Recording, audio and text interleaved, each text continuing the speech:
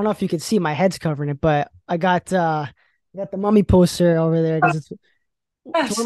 one of my favorite movies of all time. That and the Mummy Returns. And I just gotta say, like, you know, a big part of why I'm such a big fan is your portrayal of Anck-Su-Namun in the movies. I just gotta know if I want to know what Patricia Velasquez would do if she found a cursed artifact like the one in the Mummy. What would you do?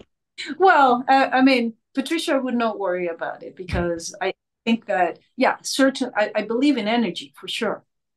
I think things definitely have energy. But I also think and believe that we are the ones that can give power to that energy.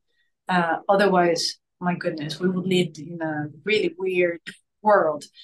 So I wouldn't worry about it too much. Now, if Mila or Anck-Su-Namun will find another one, definitely would use it for her own benefit. And that's really it. But when you think about um, both of these characters, they were just fighting for love. She just really wanted the mommy back.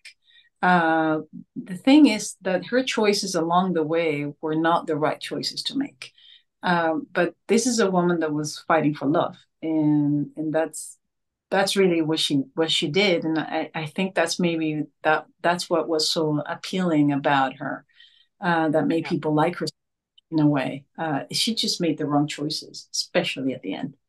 Oh, for sure. Well, that's why I think these movies still hold a special place in my heart and everybody else's is because of that reason. It's not just your typical action adventure movie.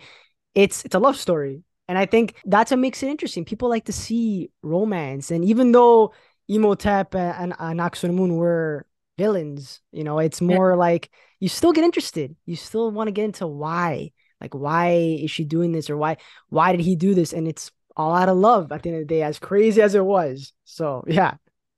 I sometimes think we try to dig so deep into finding some things, but at the end of the day, the truth is simple, and that's it. The I like truth that. is simple. When something is truthful, it's simple. So that's really what happened with that film. We all worked very hard in that film, and if there's something that I can tell you that I learned from that film is I was in Los Angeles, and look, I work very hard. I study tremendously, and I work every day, even 25, almost 30 years later. I mean, that's 20 something years later, but in my career, but sometimes there are certain things that happen that really might change your life. Like for me with the mummy, I was just in Los Angeles. My agent told me that he wanted me to go and see this casting director at Universal. Her name is Joanna Colbert. And I just went to see her at a meeting, a regular meeting, had no idea that she was actually checking me out for this film. That was it. So, and then the day after, I hear I'm going to London to shoot this movie called The Mummy. It was like it. No audition, no. It was just like that.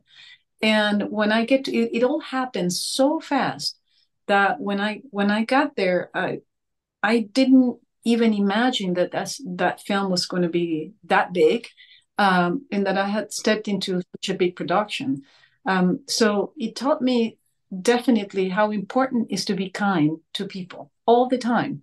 And I have learned along the way that you need to be kind to everybody. And especially, I mean, she wasn't an assistant, she was a casting director, but I give you a tip, especially to assistants, because sometimes they make or break the deals. They're the ones, always consider assistants as your friends, as your best friends, because they have so much power in their hands. And that's just simply talking about business and trying to get things moving along. That's a big one. And then you know after that, I just went back to do the Mummy Returns, and then the work that we put into it, like that scene of the fight, for example, that's such a classic, right? That fight Oh, scene. So that scene that was not supposed to, because it's such a big film and it goes so fast. It wasn't really supposed to be us fighting. That's why the scene is you're supposed to have a mask on. because it was supposed to be our stunts. But Rachel and I got so into it. We trained so hard that by the time it came to shoot, it was us doing it. I did every stunt except my backflip. And we were training for weeks, hours every day. So, and it became very competitive, healthy in a healthy way, though, in that show. So at the end of the day, every the fact that that movie has become a classic, I think for all of us that were involved in the film, it's very special that we were a part of those films that they still play over and over again, and they're classics.